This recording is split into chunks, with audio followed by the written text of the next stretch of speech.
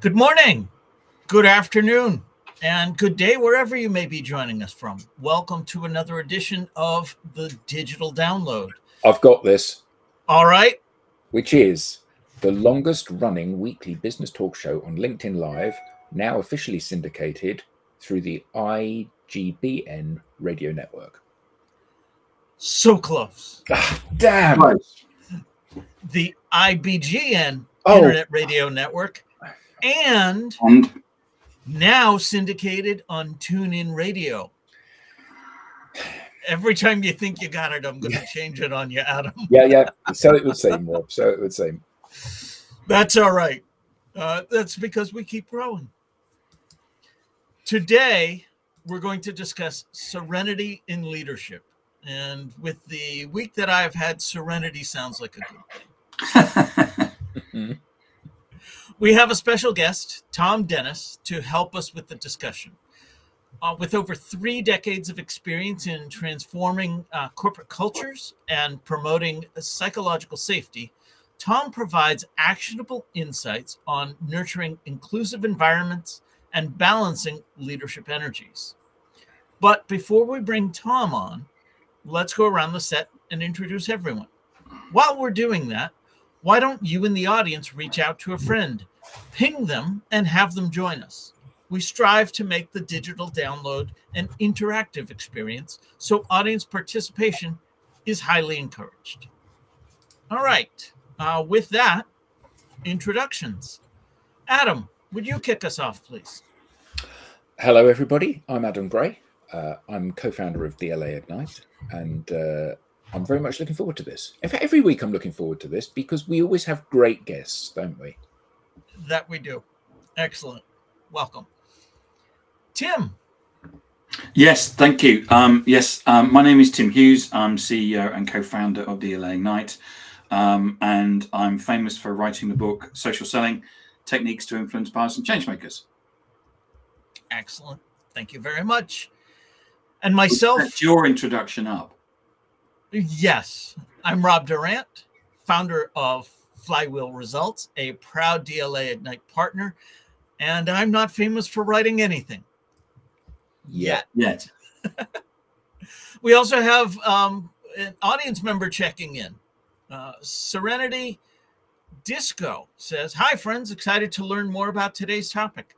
Hi, Serenity. Thanks for joining us. As I said, this week on the Digital Download, we'll speak with Tom Dennis, CEO of Serenity in Leadership.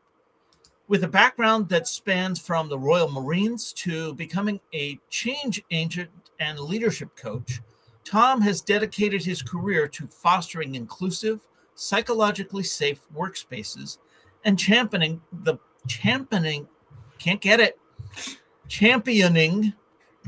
balance of masculine and feminine energies in leadership. There, nailed it. Excellent. All right. Tom, welcome, and thank you for being a part of this morning's show. Thank you. Thank you indeed. It's good to be here.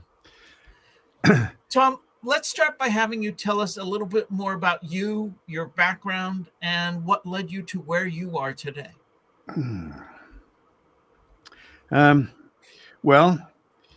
I've had a varied background. Which really was influenced quite substantially from my early days at boarding school, where I experienced a headmaster who abused his position, and it led me to sort of have, as I grew up, this sense of justice. What is justice? What is fair? What is right? And a kind of sense of outrage at the abuse of power that certain people have when they are in positions of power. And really that it almost became dormant during the Royal Marines, because on the whole, the standard of leadership was extremely high. Not always, but very, very often. But when I came into the corporate world, I began again to see people in power who didn't know how to wield that with any sense of responsibility, and therefore it sort of, I think, awakened this old hurt in me, and I really became very determined to try and help leaders who've got incredibly difficult jobs, CEOs, incredibly difficult jobs, but how could they do those and bear responsibility for the outcome of their actions on the people, and now more recently, of course, the environment. So in a sort of a nutshell, that's really sort of outlining my purpose and my passion. So when I started out in the corporate world, which was back in 1991, I said I bring healing into business, because that actually between leaving the Royal Marines and going into the corporate world, I became a Reiki master, sort of learning about the energy healing, and then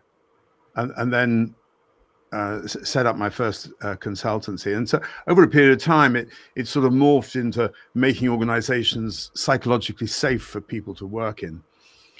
And that only happens when you have a leadership that has that sense of responsibility, I think. I can only imagine that in 1991, when you spoke about healing in business, and you can see where this comment's going, healing in business and safe spaces, people must have looked at you like you had just come from another planet. You know, the spaceship's come down and out comes Tom, who talks about all this mumbo jumbo. And now, of course, it's kind of normal parlance, isn't it? It's normal conversation within organizations. But in those days, I mean, I remember my working life in 1991. If I'd have said, oh, you know, I feel a little bit unsafe in this environment, someone would have just punched me. Yes, to show that you were right. I do remember quite early on being asked to facilitate a corporate meeting of the board of directors in a place just north of London. And it was, I think the place had been built in the 1500s or something. It was very old. And when I went in there, I thought, God, the energy in this place stinks. It's awful. And so I brought some crystals with me, and I was just putting them around around the sort of corners of the room. And one of the directors came in. He thought I was planting microphones. So I wasn't quite sure which way to go with that, which was easier to explain. Yes. Tom, there's a saying, isn't there, Tom, which is that power corrupts and absolute power corrupts absolutely. Yes, and you know, I think we're seeing examples of that in the world today, aren't we? Where governments are becoming more and more powerless and more beholden to the leaders in very large organizations. That might be controversial, but that's how I see it.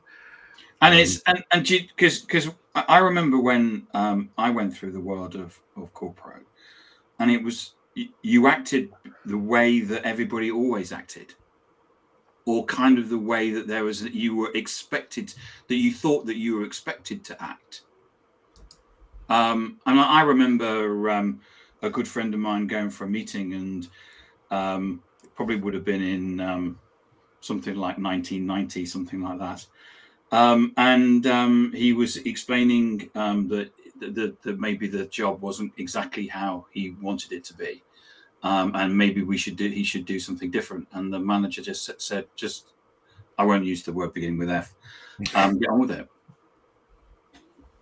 Now, clearly, 30 years have gone. Water has gone under the bridge, and it's very different from that. But certainly in those days, it was how you were expected to act. You, as a leader, you just turn around and tell people to just get on with it. And there are still organizations like that, I think. Yeah. There's still a lot of organizations that are very command and control, top down, and stuff like that. and I think that it still exists. Yeah, there's we're in a fascinating situation. I've been asked to speak to a group of head teachers soon about resilience and well-being, and I honestly I don't know very much about the educational system now. I'm sort of kind of out of touch with that, but I've been doing a little bit of research, and there's this resurgence of a very autocratic way of running schools now, which I had no idea about, which funny enough originated, well, not funny enough, it's not that surprising, originated in the US with this word slant. So we've got this continuum, I guess, from the really sensitive and caring and soft approach, if you like, to the way you teach, going right the way across now to something that wouldn't be that uncomfortable for Genghis Khan and his ilk. I think that's really interesting because I mean they're getting very good results, you know, depending on how you measure these things. On the autocratic end, and I'm wondering what's going to happen with those people when they go out into business, because that's very unlike what typically is described as the Gen Z. So if we've kind of talked about what our experience is and what they've been, what is it that we should be doing?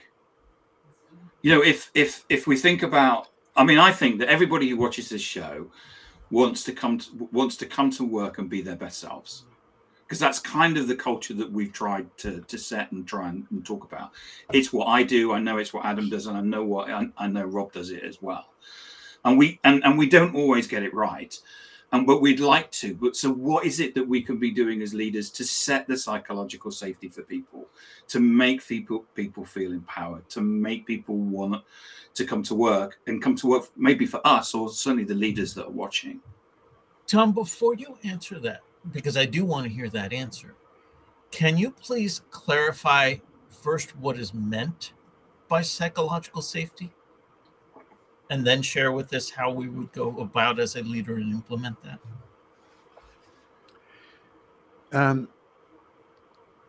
I think people feel psychologically safe when they can be themselves, and it's a sort of it's an element of inclusion.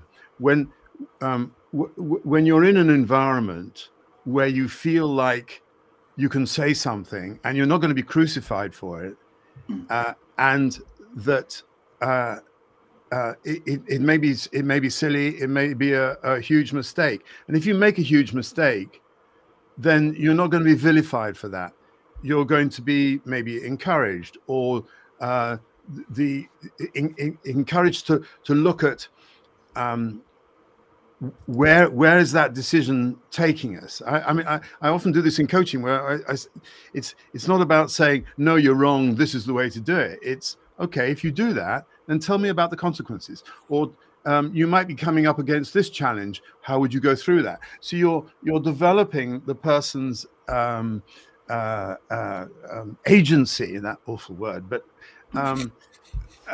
and helping them feel like by being themselves, warts and all, it's okay. So yeah, and that's what leads to a sense of real team and inclusion, which are so important. I think, you know, the moment you don't feel safe, you're going to hold back, you're going to kill innovation, you're going to kill creativity. It's not a nice place, but it's a place that an awful lot of people are very used to, unfortunately.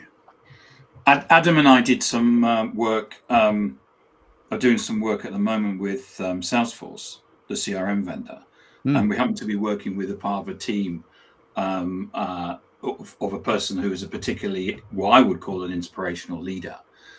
and the team is just amazing. We have it's a real diverse team. There's just an energy that comes from it, and all the different personalities. It's just like, when you talk about inclusion and diversity, and that should be the driver for innovation. Sitting there this week, listening to that team from Salesforce, I just felt the energy of it. Yeah. So anyway, my question was, how do we create this, Tom? Well, perhaps you should ask the leader of that team, but we should get her on, actually. Her name's not Vicky, is it? No, it's not. No. Yeah, because that's one of the Salesforce people that I know, and I know Vicky is Salesforce as well. I can imagine her creating the same sort of environment. I think the first thing is, we can talk about knowing oneself. I really feel like the key leadership skill for the future, for now, and the future, is self-awareness. So understanding, because if you really understand yourself, and you understand your drivers and your beliefs and your values and all those kind of things, and you come into the environment with a level of humility and vulnerability, then you know that you don't know lots of things. And if you can be authentic about that and say, I come into this, I'm not the all-knowing leader, because I think in the past, leaders felt like they had to, by showing any type of weakness, that they would not be respected. And therefore, they used to, that's where all the directive stuff came in. I mean, it's fascinating how many directive leaders are actually leading from a place of fear. So let's just use the dangerous word, love ourselves, and know that we have foibles, we have biases, we're human.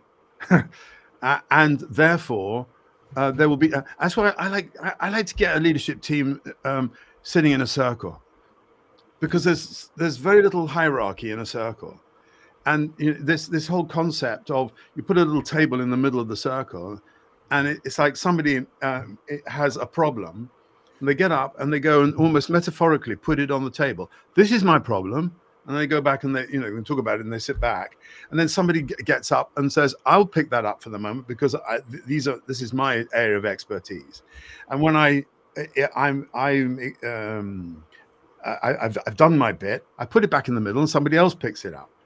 And the leader might just have set that up and allow it to flow, because he or she is not concerned for their ego that they somehow have got to show themselves up to be in command or in charge. They let that go, and the leadership is that creating of the space where it's sufficiently safe for people to take risks and allow what emerges. And sometimes you've got to say, "Whoa, hang on, we're going a bit off piste here. Let's go back." Or it looks like we're going off piste, but I'll let it run because I'm curious as to where it's going to go. Whatever. It's allowing. You mentioned being authentic to your beliefs and values. Do you coach people in the sense of helping them discover theirs, or do you expect them to come to these meetings and such already knowing it? I don't think one should ever expect anything, and nor judge. And I think that's one of the secrets of a good coach, is to create an environment which is non-judgmental. And that sometimes can be quite difficult, but the more that one knows oneself, the less that interferes. So no, I think that you meet people where they are, and if they're going into something where you know, it might be controversial or whatever. You might say, well, look, let's spend an hour just checking out where you're at. What are your beliefs and values? What are you bringing into the room? And how do they resonate or not with where you want to go? That might be the start point. Yeah, I think there is a huge amount of ego in leadership, isn't there? And you know, throughout my career, I have seen countless examples of people that are leading organizations or leading teams that are, as we said, you know, they're terrified of being seen to be anything less than perfect.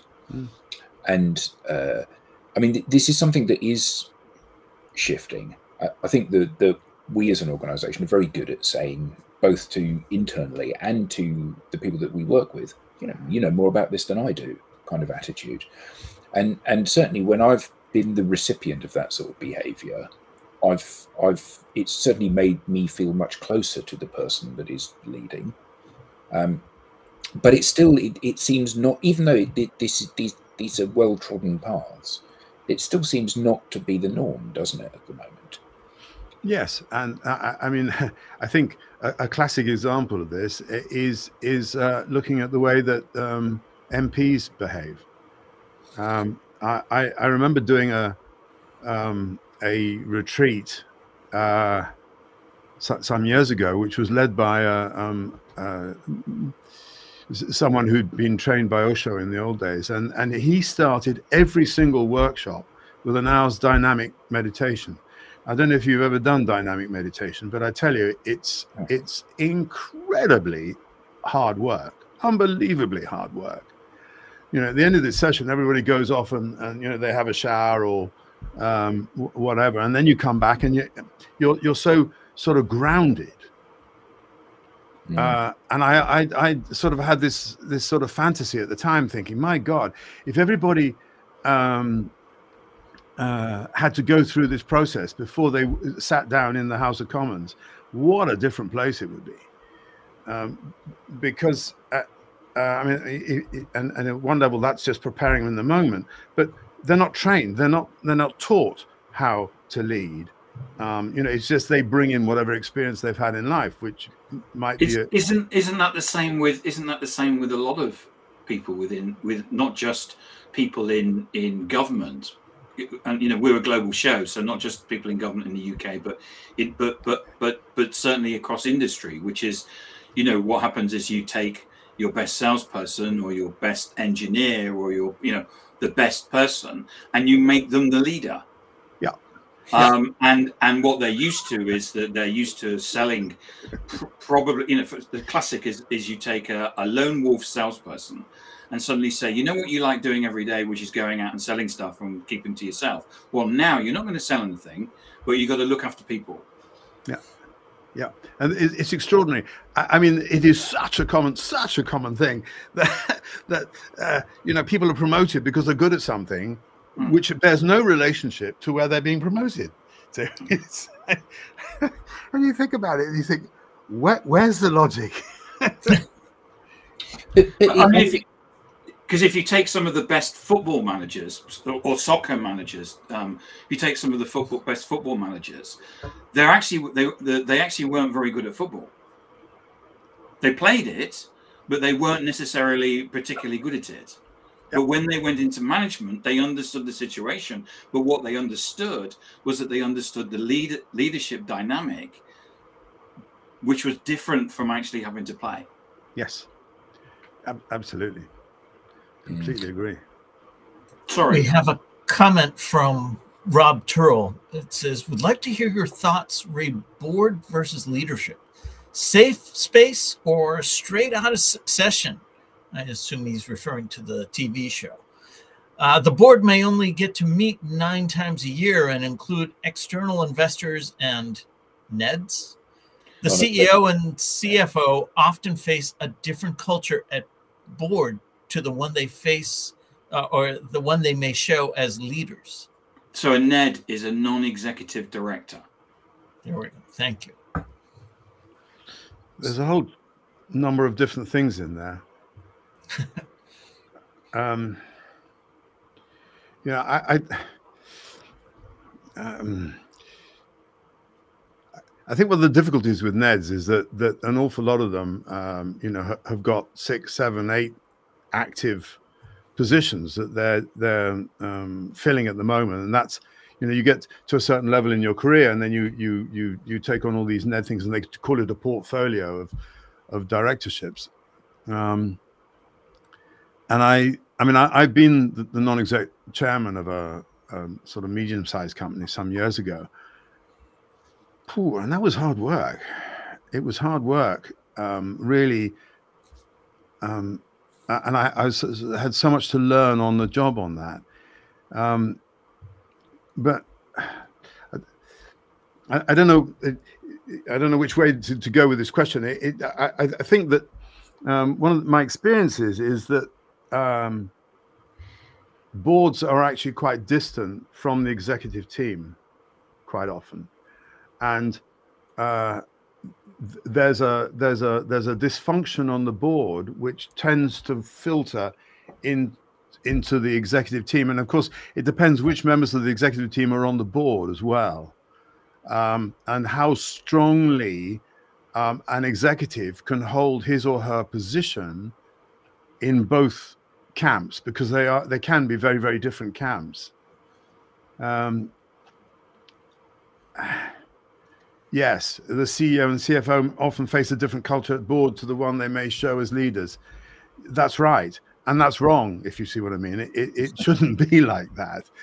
I think an interesting reflection is Frederick Laloux and his book, what was it called, Reinventing Organizations, where he has taken examples of a number of different companies around in Europe particularly, and shown how by really caring and creating this sort of freedom of the example he gives is that I remember is home care visitors in Holland, and this company which had all these visitors took over, and they set all these strict timings so that you could only spend so much time on an injection and only so much time on doing a bandage and all this kind of stuff. And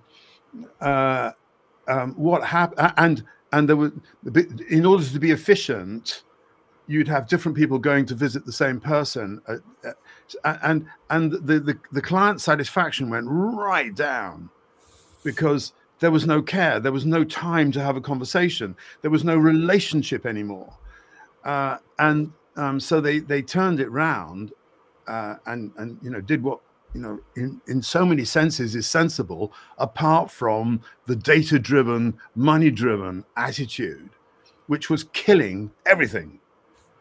And one of the things he says is that when you try and change the culture of an organization in that way,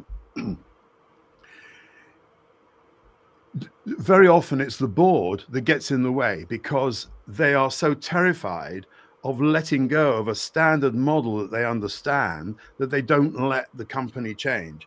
And he said the best way to do this is to set up a new company with a new culture and go from there. And it's just so much easier. So, I don't know. I've seen some dreadful boards full of very, very grand fromage people. So, I don't know. It's interesting to me that you said the data drove their actions, and because there was no measure of relationship or the return on investment, because there was no measure of the return on investment in relationship or humanity, it got neglected. It got disregarded completely. Is there a way to measure for humanity? How would an organization go about doing that? Well, talk to the customer for a start. I get a delivery of organic food each week, and they've gone this way. They've got you know, they send you a text and say, oh, we're going to deliver, and this is the time slot within which we're going to deliver, and all this kind of stuff. But you talk to the drivers, they're miserable because they used to have the same route and so on, and now it's a computer or an AI that's driving them. And you get these ridiculous texts that say, "Oh, we're going to deliver," and it's about within about 3 minutes they're going to deliver, and you know, one phones up the headquarters and they say, "Yeah, I'm sorry, we don't have the flexibility we used to have because we've got this new system." It's like, hello. Yeah. Well, we've improved it with a new system, which now doesn't tell you when we're going to deliver until just as we're delivering. And there's the famous thing, isn't there, that the Amazon drivers don't have time to go to toilet. Yeah. So they have their own ability to do it in the vans on as they're driving around. Yeah. Well, you know, because there's this prankster guy that's actually then sold the contents of what they on Amazon. If you Google it, he was walking around. He walked past this big Amazon warehouse. He couldn't understand what this yellow liquid in these bottles were all around because what happens is that if they get caught with it in the van, they get fined. So as they come into the warehouse, they throw it out the window. So there's all this yellow liquid in these bottles. So he basically thought it'd be a great prank to collect all that, put a label on it, and then sell it on Amazon. If you Google it, you'll find it.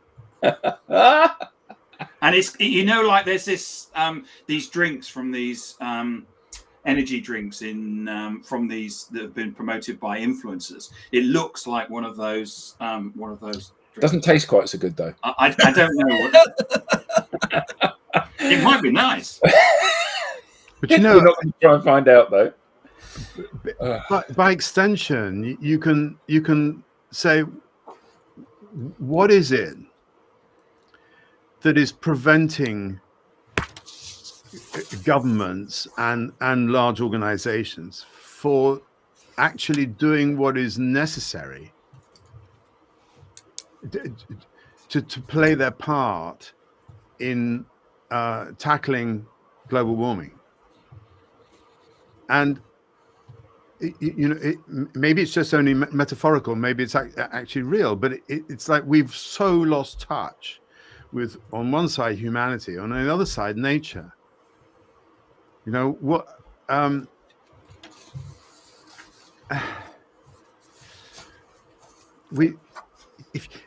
We're so out of touch. I'm not a vegetarian. I mean, I do eat some meat, but I remember doing some work for an abattoir some years ago, and actually wanting to go there and see the place and feel it, and understanding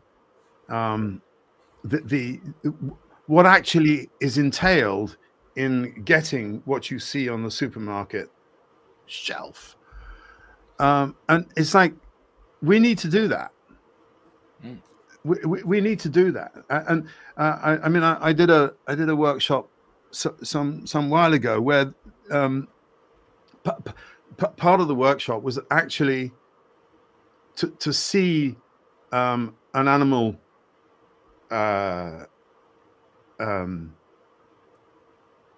sacrificed, and how the whole process worked, to the evening meal where you actually ate what you had seen. And it's like you had that whole sense of a continuum, which is so natural if it's done with respect. You know, you look at the indigenous people, and they have such respect for their environment, because they see themselves as part, but just part of the whole. And I think that where we've got to in so many societies now is that we think we're bigger, we think we're better, and we don't have to obey the natural laws and cycles. And I think that's just sad, and it does lead to these inhumane decisions that we are taking, and in losing sight of this, it creates a vacuum within which we can make decisions which are not in the interests of actually anybody except for mammon. Well, I think what you said is a really good metaphor for the way that, you know, at a macrocosm, it's the way that we interact with our environment as a species on the planet, and in a microcosm, it's within a company, isn't it? So it's like, Yes. I'm going to drive increased efficiency within my company at whatever cost in order that I can make more money. And then people become unhappy and they take more time off sick and they leave, and staff churn increases and morale decreases, so work rate decreases. So the very goal that you've chased, your behavior has driven that goal out of the door. And actually, you're then fighting a rearguard action, aren't you, to try to salvage stuff, because so much of it is broken, particularly the trust between the organization or the leadership and the people that work within the organization. And I think there's a famous saying, isn't it, that the beatings will continue until morale increases. Yes. Yeah. Right. Yeah, absolutely. But you know, I think that's very true. But I think one of the things that's interesting is that every now and again, you know, we talk to an organization, and it's clear that they are trying to do more than just assess the numbers on a balance sheet. Clearly, that's part of the purpose of the business, is to make money, and clearly what they're trying to do is to make as much money as they possibly can. But they realize it's not the only measure of success, and there are other things that need to happen, because A, they're profitable long term to do, but also B, because they're the right thing to do. And we're starting to see more of that, but it's still a long way to go, I think. Yeah, you know, I often talk about Patagonia and as an organization. It's an organization I've got such deep respect for. But if you talk to them, and I did a podcast interview with the guy who used to be the head of HR, and he kind of he scoffed. He said, "Appraisals? We don't have appraisals. You know, if you've got something to say, you say it. You know, it's part of the whole culture. ROI? We don't bother. Nobody ever talks about ROI." And yet it's a $2.2 billion organization, where now it's populated, I don't know what percentage, by people whose parents worked there, and as children they were in the creche. Yeah, my daughter bought me this for Christmas, the book of the founder of Patagonia, talking about what his vision was for it and how he has operated the organization. And it's really interesting, isn't it, that all of his massive wealth. Have you got one of those as well? Well, Let My People Go Surfing. Yeah, which was his first book.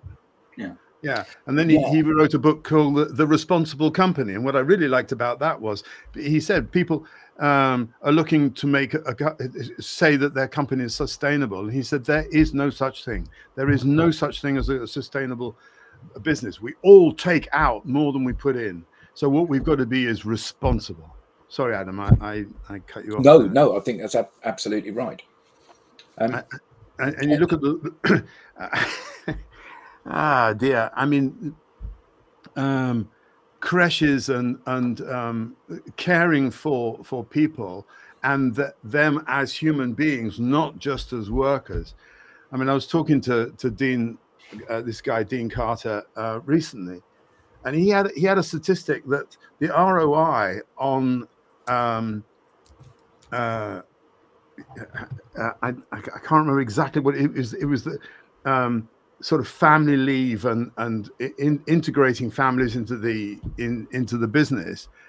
The ROI was 630% roughly, and it's like, hello, that sounds like a no-brainer, and yet so few organizations do it, and it's like, well, Why not? It's because they're scared. They're scared of stepping out. They're scared of losing control. This whole sense of, I need to be in control. I've got to prove myself as this leader or this really good manager. And actually, I mean, that, you know, Rob, that's where the serenity comes in. You know, how can we be serene as leaders? If you're really, and I'm not claiming I am a great serene leader, but I do aspire to that. But when you're coming from that place of serenity, then you're allowing, not driving or not managing. You're allowing, and things come together in a completely different way. And maybe it wasn't the way that you planned, but actually, it's rather beautiful.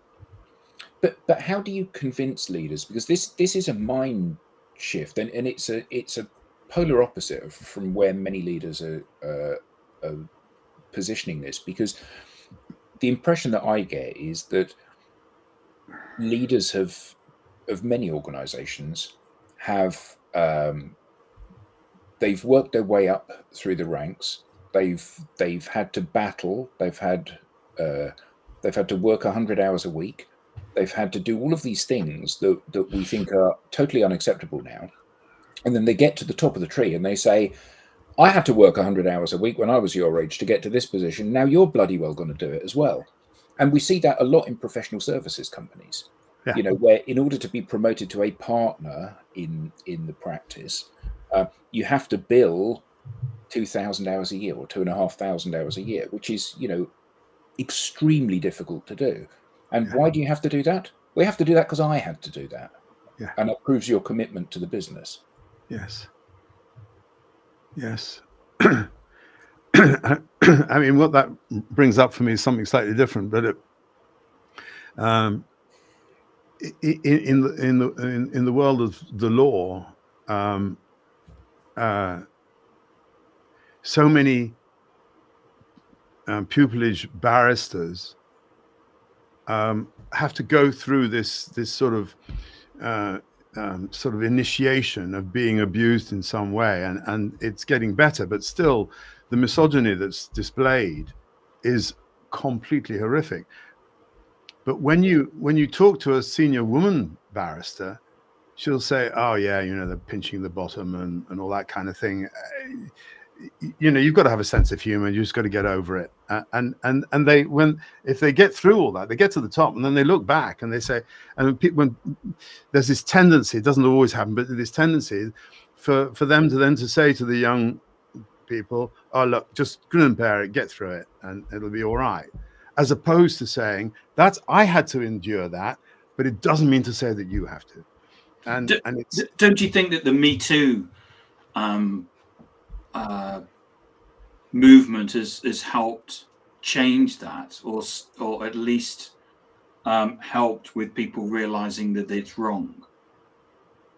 Well, yes, and because I think there's a huge pushback now. I think there's an awful lot of people who, you know, this resistance. You've seen it in the political world here, in the NHS, in lots of organizations where they're doing away with DEI. Anything to do with DEI, bin it. We don't have it. We're not going to spend any money on it anymore. So I mean, my next podcast, I'm just putting it together. The title is the DEI backlash, because I think that for all sorts of reasons, you know, Me Too was a moment, like George Floyd was a moment, and it caused all sorts of ripples in the water, if you like. But rather like the pandemic, there are still people who are now saying, "Oh, look, thank God the pandemic's over. Let's get back to normal." And so there is this. You're getting both here. And one of the comments there is, this a McKinsey and Bain logic that does not allow this to happen? To a degree, I think that's right. But I think that the business schools have got a lot to answer for here, because I really have a sense that a lot of them are still blinkered in this, EBITDA. If you understand what EBITDA really is, then you're going to be fine. As opposed to let's really understand. I think that systemically, we've got to look at things systemically. What's really going on, not on the surface, but really deep down. And if we can address that, then we're going to get somewhere. But you've got to be flexible in order to do that. You've got to, like I say, take time, go out and smell the flowers, smell the roses, and ask yourself, is what I'm trying to do really in some sort of alignment with something bigger than just me or bigger than the organization? And I think being formulaic in the way that you approach change, or formulaic in the way that you introduce a strategy, will tend to produce results from a financial point of view quite quickly, but from a human point of view, very often the longer term results are actually not what you're looking for at all. But you made reference then to business schools, and one of the things that Tim and I hate is the expression best practice. Because the point with best practice is that you're following what someone else has determined should be done, which means that by nature of the fact it's best practice, you're a follower rather than a leader in terms of how you're shaping your business.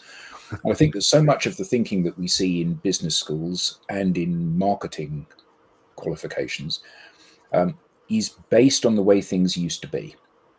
We've got a very different demographic of people that are in the business world, both as consumers and as business people. We've got a digital first way of everything that we touch, how we shop, how we engage with people, how we communicate with people, how we build networks and forge relationships with people. And yet we still talk about digital marketing as if print marketing and TV has any relevance at all in the modern world, which of course it doesn't. And the problem is that so many of these houses of cards are built on what are now fallacies. It's the way, you work 8 hours a day, 5 days a week, 40 hours a week. That's what you work. You build a campaign which is multi-channel, which includes email and telephone and advertising on billboards. And it's madness, utter madness. And yet that's just the way it's always been. So that's how we need to do it. And this stuff is taught. So young people are coming out of having got their marketing degree, and they understand how to buy radio media. And what relevance does that have? Absolutely zero, but it's still being taught. And so much of this is, and we quote this quite a lot about the guy that's driving along in his car and he pulls over in the town that he's never been to before, and he says, "Excuse me, can you tell me how to get to Main Street?" And the guy says, "Well, I wouldn't start from here if I were you." and the point is that we're in a really bad place in so many elements of business and education, because 9/10 of what's being taught is completely irrelevant today, isn't it? Yeah. Yes. I saw that one of the comments here was, how do you do the Sir Harvey Jones troubleshooter management by walkabout in this hybrid world? I think it's a great question. For our global audience, Tom, do you want to explain who Sir Harvey Jones is? He was he really came to fame when he was the CEO of ICI, which was the biggest chemical company, and then he had a TV program, didn't he? That I can't remember what it was called now, but it was called Trouble at the Top. Right. He was a kind of troubleshooter. You'd go into organizations and sort them out, and it's very interesting because I've with lots of my sort of CEO coaching clients, and really encourage them to get out from behind their desk and go and walk around and talk to people, and it's amazing the difference that can make from all sorts of directions. But now in a hybrid world, I think one of the things that they can do is to say, if you're coming into the office, you are not to do emails. Yeah. So, part of the whole point of having meetings is to create community. And so what we need to do is to have spaces where people can get to know each other and talk to each other, preferably in an informal environment. That, Tom, that is the best idea I have heard in 2024 so far. If you're going to come into the office, you're not allowed to send emails because you can do that from home. I think that's just absolutely inspired. Well, yeah. One of the challenges, of course, is that if you're hybrid and you know, one person's in Tucson in Arizona and one person is in Weybridge in Surrey in the UK, you've still got that challenge. But I think there are things that you can do to explore. You know, one of the difficulties is when you're in a meeting online, the people who are physically together, at the end of the meeting, they go and get a coffee together and they continue a conversation, which doesn't happen for the people who are cut off. And that's I think that's a real challenge. But I think there has to be a way of decompressing somehow, so that the meeting ends, but you can still have interactions even online, to enable this somehow, and really being caring about how people feel, and stuff like that. You know, starting with how are we feeling? Let's be humans before we're business people. Well, Rob's put a really interesting comment up there. No email, no screen time at all. Whiteboard's much more useful than yellow sticky notes. And whilst you may or may not agree with that, I actually do agree with that. I think whiteboards are a fantastic tool. I think the key point is that digital should be a platform for speeding things up and for enabling you to scale and do stuff irrespective of distances and times. Unfortunately, though, we see it as a replacement for things, don't we? So I'll send you an email rather than phone you up, or I'll arrange an online meeting rather than knock on your door and go to your office. And actually, I think that what we need to do is we need to think, as you said, about the human things, you know, and that we should be using these technologies to bring us closer together rather than to replace human interaction. This is maybe a side thing, but I think it's really interesting that I was hearing a teacher the other day say that kids, when they're playing a game, they can't go and do it together in the same house. They've got to be separate in their own space in order to play the game together. If they're in the same space, they can't do it.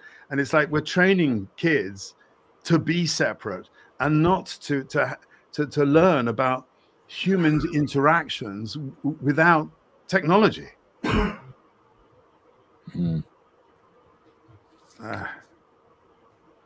Tom, this has been a fantastic conversation.